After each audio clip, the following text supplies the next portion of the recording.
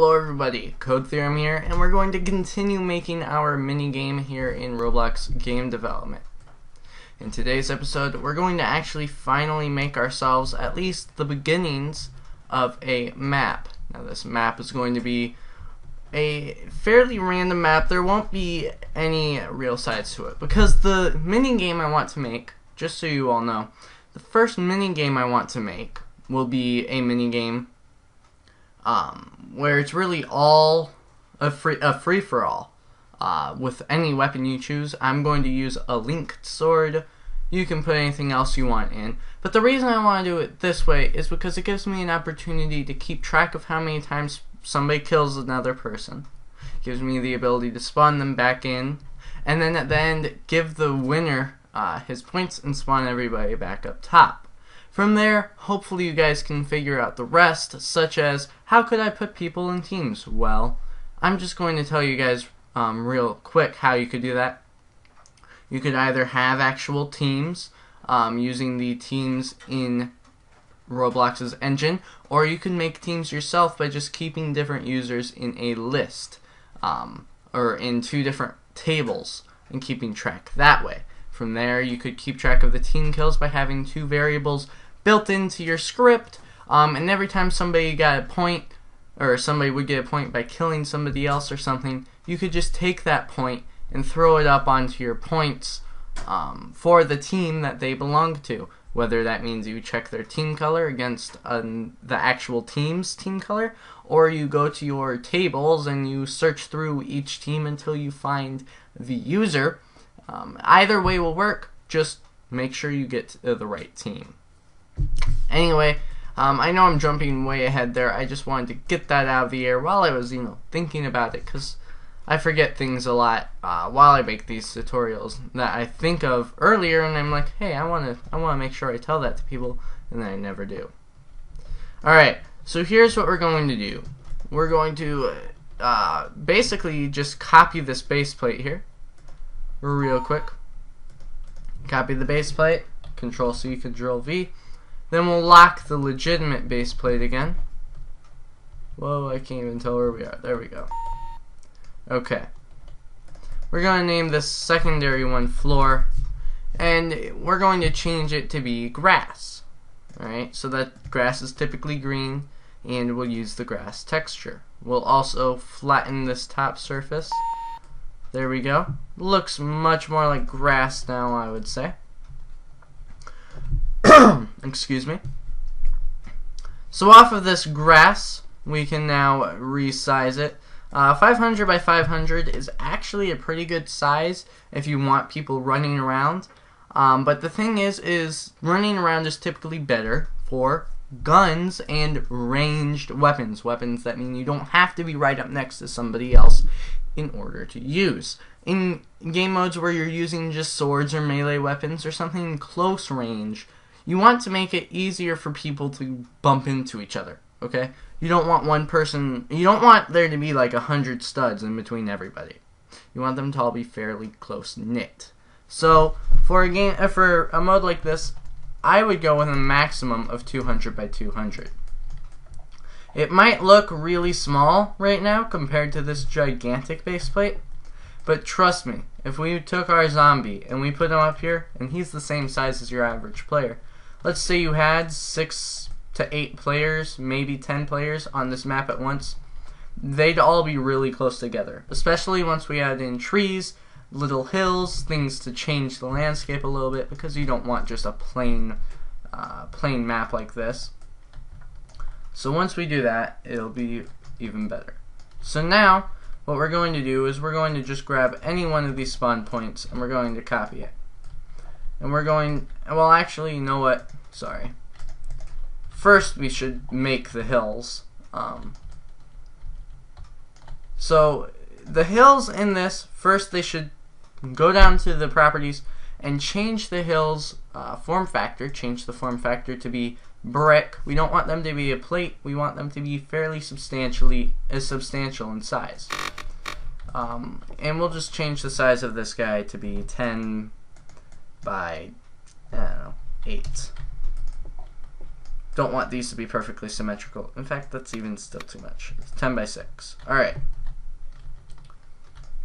So these don't have to be like sword fighting tournament where we have 1 and then 1 and then 1 and 1.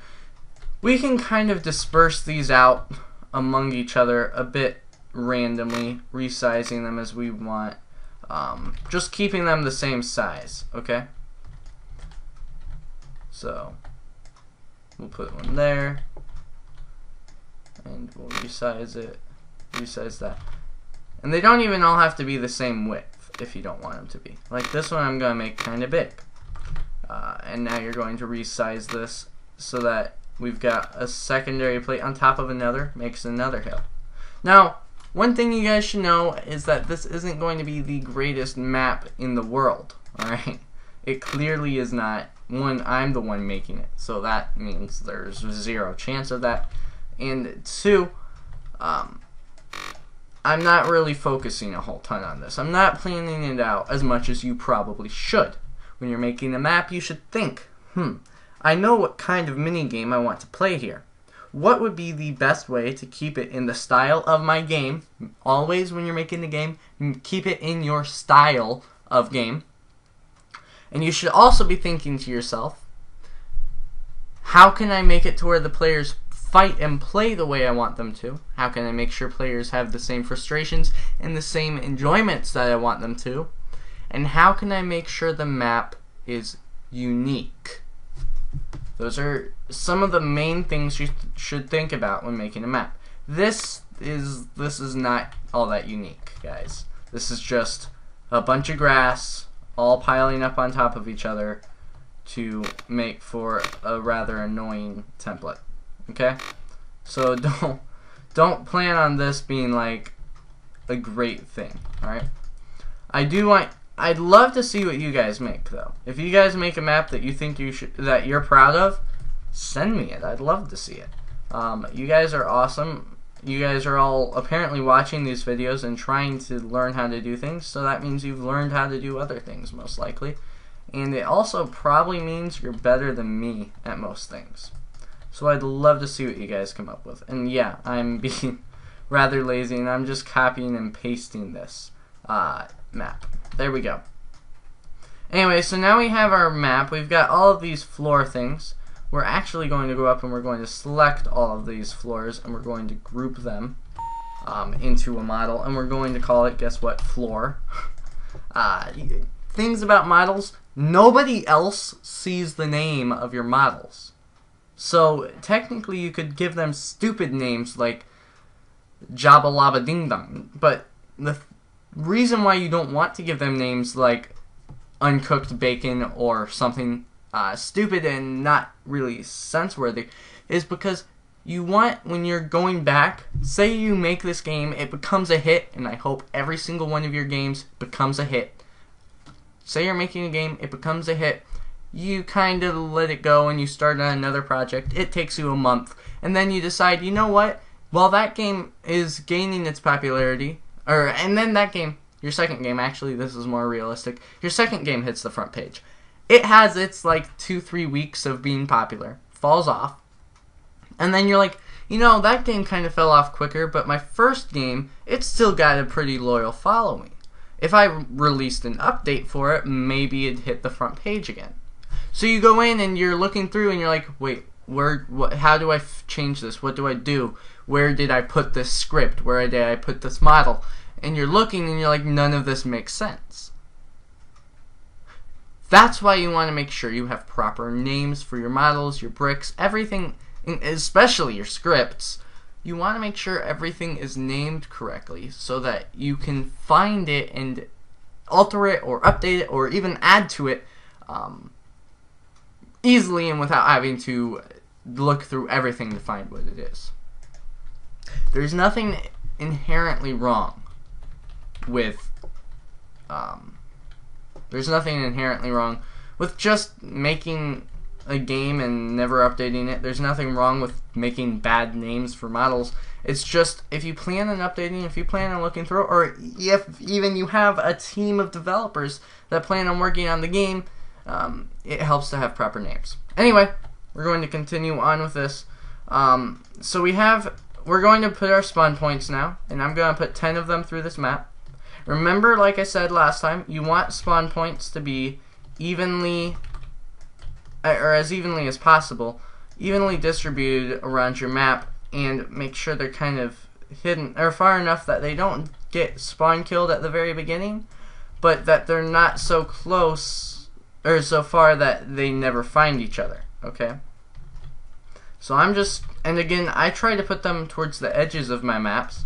The reason I do this is because if you put them at the edge of your map, it'll drive people inward, okay? And if they're inside fighting, that means you've got a much better chance of them actually running into each other, okay? Or they could even run around the edge. If people are running around the edge, there's spawn points everywhere, and they're definitely going to run into somebody. If they go towards the middle, everybody else is going to go towards the middle, and they're going to run into somebody. So putting them on the edge is a good idea, in my opinion. So we've got 3, 4, 5, 6, 7, 8, 9.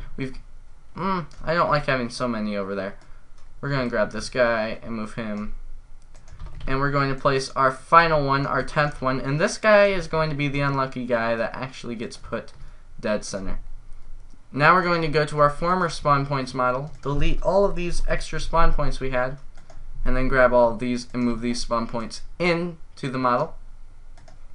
And now we're just going to group the floor and the model together, or the floor and the spawn points together. Come up with a name for our map. I'm going to call it Grassy Not So, or let's just call it Grassy Hills. Okay, I'm not very original with this. Once you have that, just go ahead and we're actually one more thing. Let's create in server storage. Let's create another model in here. Where's model? There we go. We're going to name this model Maps. Now we're not going to choose our map in this episode. That'll be next episode when we choose our map. For this episode, all we're going to do is we're going to make the grassy hills and we put it in our maps. Next episode, we'll choose the map and we'll do some cool stuff with the map, like loading it and then removing it at the end of the game. Anyway, for the time being, thank you guys for watching. This has been Code Theorem, making you another Roblox game development tutorial. Specifically, this tutorial has been on how to make your minigame maps, and I will catch you guys later.